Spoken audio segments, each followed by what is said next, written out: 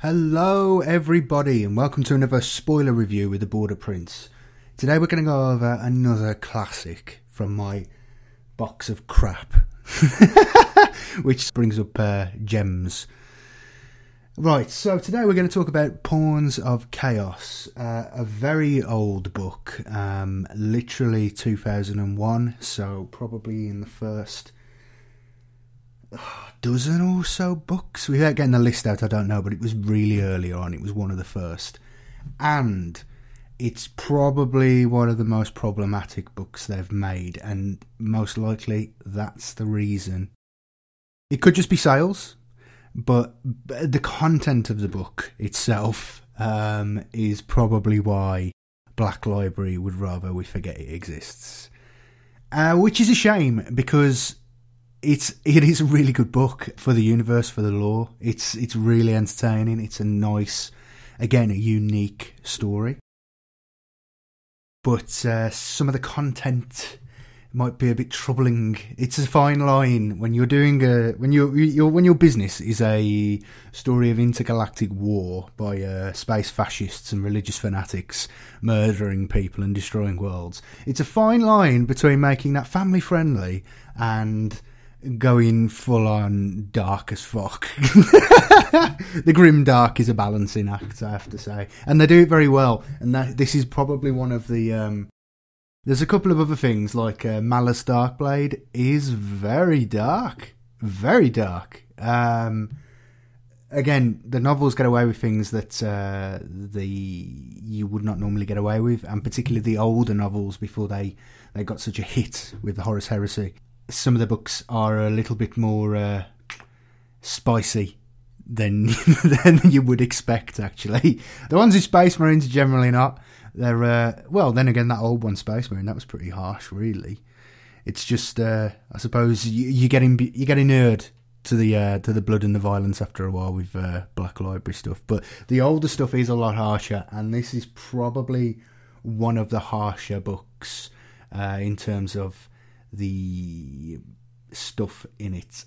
So yeah, we're going to talk about that. But because this is going to be on YouTube and podcasted, and if anyone doesn't know, I do podcasts now, so you can find me on all the normal places you would find podcasts, and you can get audio versions of these. So yeah, I am a bit concerned that I don't want to go too detailed. I'm trying to, hold the line. Now, the reason it might be a bit fruity, a bit troublesome to the Black Library in current day to be publishing stuff like this is because it is written by Brian Craig. Now, Brian Craig is the one who wrote the Warhammer novels way back when, before Black Library existed. And he also he also wrote a number of other ones, mostly fantasy, to be honest. I think this was his only 40k novel, and he doesn't appear to have. He wrote Zaragos as well, which again is a bit harsher than some audiences would expect. It's the little details that make you go, fuck. Shit, that's a bit much, isn't it? Where other authors would shy away from such detail. I mean, even Aaron Dembski-Bowden, he goes borderline sometimes, but it's not as harsh. There isn't the I don't know, you get the tang in your nostrils and you're a bit like, ooh. I don't know how best to describe it. I can only recommend you try and pick it up. You can find copies on eBay. Amazon has them on these reseller sites. They come up now and again. But yeah, it hasn't been reprinted since 2001. So if you can find a copy, it's probably one of the few that exists.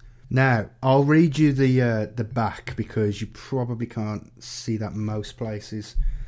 Although it is actually available on Amazon. I'll put a link in there for you. So you can use my link. I'll read you the bio at the back. Gavilan had already begun thinking of the bulk of his forces as gun fodder, even though they had never faced guns before. The guns produced by the Imperium in their planetary-based factories were by no means as powerful as those that they had brought with them from the Star Worlds, but they were guns nonetheless, and there was nothing in Gulzakandra that could compete with them, except, of course, magic. If the Imperium was to be stopped, magic would be the force to do it. In the grim future of Warhammer 40,000, mankind is engaged in internal conflict with the armies of chaos. On the medieval world of Sigmatus, the hated Imperium is flexing its power with ruthless efficiency. The rebels have a plan to fight back, summon a powerful demon from the warp and unleash it upon their enemies.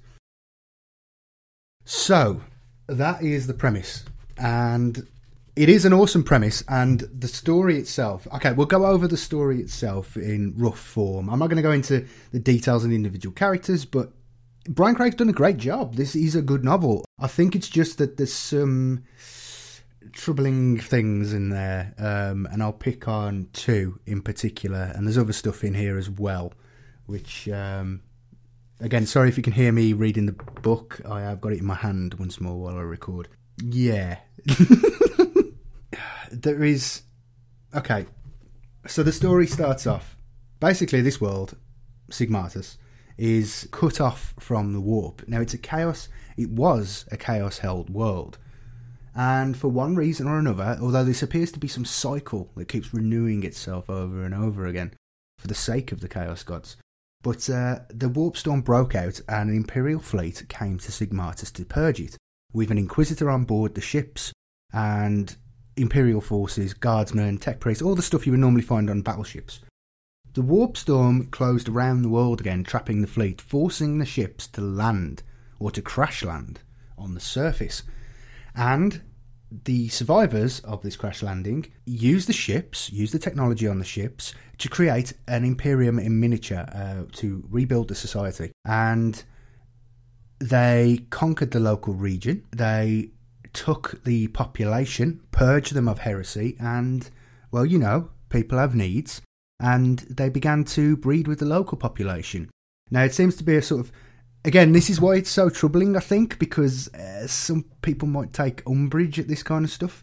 But basically, it's the highest members of the society, are the elite, are those descended with the purest bloodline back to the original ship's crews, and the guard forces and the various other groups that are formed. So there's a tech priest branch who are using the pass down knowledge from the tech priests aboard the ships to create weapons, to create vehicles, to create all the technology. So they've got even less knowledge than the tech priests would normally have. But they're sticking to what they've been taught by their grandparents and their great-grandparents, who multiplied, basically. But yeah, the purer your bloodline is, the most likely you are to be an elite, because that means you have inherited a position. So, for instance, there is an Inquisitor there. He's not an actual Inquisitor, he's a descendant of the original Inquisitor. Down the generations, it's become a hereditary role. And yeah, they've set up a society based upon the military and civil institutions they had. They've plonked down on the planet, and they've rebuilt their world that way, in the vision of the Imperium. But by subjugating the local population and breeding with them to produce a new sort of race, I suppose you'd say, or people. It's not so much about a race, it's more about the fact that these cultist tribes have been purged of the worst of the heresy, but the closer you are to being related to them rather than the Imperial forces, the lower down the social hierarchy you are, if you understand. Right, so immediately that's a bad thing to be putting in books in the current era. Because people will take it the wrong way, but it makes perfect sense in the book. I mean, it does make perfect sense, and in terms of the universe, it makes perfect sense again. Right, so you've got this society, and it's based on the shattered remnants of what survived the landing. The ships themselves they form the capital. They're within the capital city. They've got ground cars, they've got factories, they've got all this stuff. They're producing shittier versions of what the Imperium's got, so automatic rifles, you know, machine guns, fairly basic technology based on, you know, what they can produce there from the tech priests that were present and what they managed to bring with their ingenuity to support this new society that was on the planet. Now, their role had been to destroy the enemy on the world, so they began to just do that again, to fight the local tribes, to conquer the planet.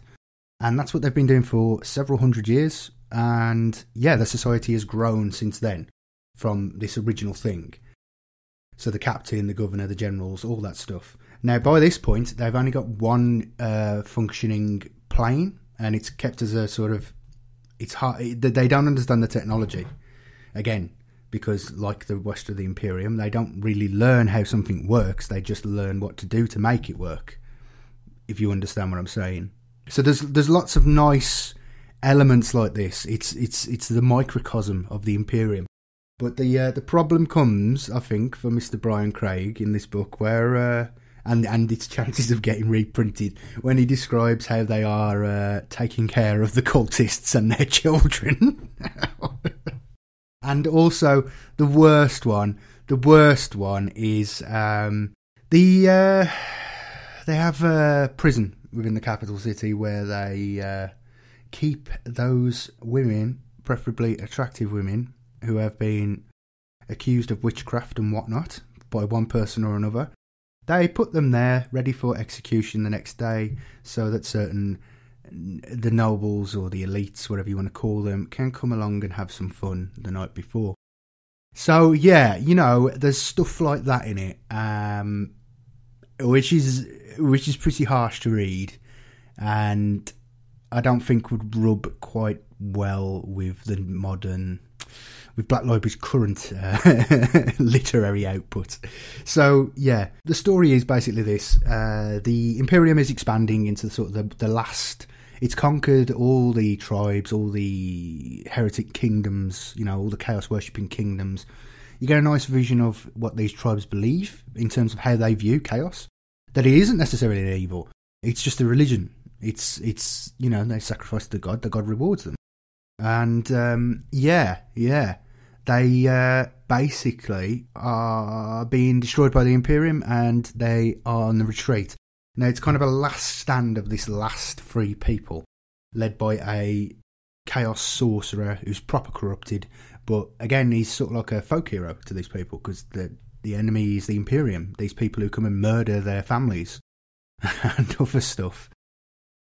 But they're pushing forward now. This is the last resistance on the world, and once these people are destroyed, they will have conquered the planet in the Emperor's name, as their ancestors were supposed to. Basically, they decide to raise a demon called Satharal, who is a Lord of Change, who has not appeared anywhere else. Without going into too much detail, because I do recommend you read the book, and I don't want to make it pointless to read, but this is the basic rundown.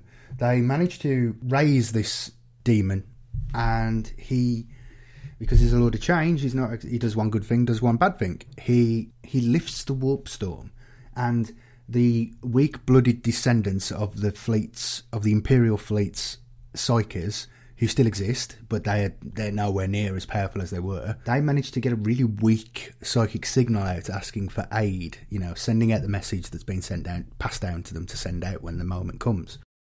And the Imperial fleet picks it up. And they come to investigate. The warp storm's been listed. There's this world here. They probably have records of it and so on. They come in, and they are trapped because the warp storm closes around them again. Now, they have no idea what's going on. They know that this is a chaos-held world, and they see that it's got cities and manufacturers and stuff like this. So they bomb the fuck out of the Imperial forces on the ground, these descendants, and then end up landing again, sort of in a cycle. Yeah, that's basically what happens. There's loads of awesome stuff in it. There's political intrigue, obviously, because the Inquisition on the planet is a kind of power base against the governor and the other military forces there, and they're all hereditary roles and stuff. It's people like the governor's plans for the future, how he wants to break apart the ships that have been kept as relics, and he's going to do this by getting rid of the Inquisitors so there's no one to oppose him once the victory's been won and all that.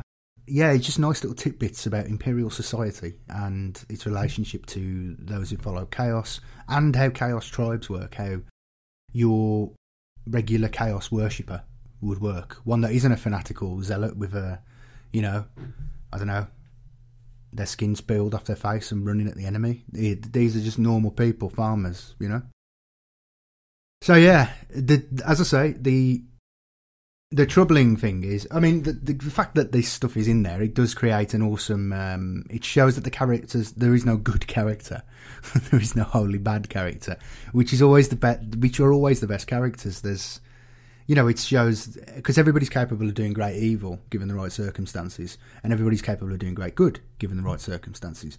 And this is the situation on Sigmatus, on this world. But I really like it. I like the vision that's created this story, and it is a fantastic tale, and I definitely recommend picking it up. I'll put a link in there. It looks like you can get it for like £1. So, I think you're paying £1 and then postage, so you can definitely pick it up. I don't think there's a digital copy anywhere though, because this is long before they were doing that sort of thing. And again, I don't think they're going to release it unless there was a massive call for people to get it. But I definitely recommend it. It's a great read. It's one of them ones that stuck with me over the years when I read it. It's probably like the 4th or 5th book I ever read. So yeah, it didn't do me any harm reading this stuff when I was a child. I've turned out really, really well balanced. I'm sure. I'm pretty sure. So yeah, Horns of Chaos by Brian Craig, a definite must for any real fan of the lore and the history. Because nothing he says in there I don't think is wrong. In lore-wise, it completely lines up. It's internally consistent. It's fine. It's just he's gone a bit harsh. But then I've read his other one. I read most of them, I think, of the old Warhammer novels. And I also read Wine of Dreams, which I'll probably do a review of again because that's another favourite of mine. A really old novel there. I think that came out after this one or before. It was either this one or Wine of Dreams. Oh no, it would be the Zaragoza ones. They were the last things he did with them. So I'd have to say, I mean, I don't even know if he's alive. I'll have to look it up. Yeah, so stay tuned for Wine of Dreams and definitely go and pick this up and follow the links below for other stuff. But yeah, it's a good book. It's a really good book, but it's not family friendly. It's a grown-up book. Okay, thanks very much for watching, and I will see you next time. Cheers.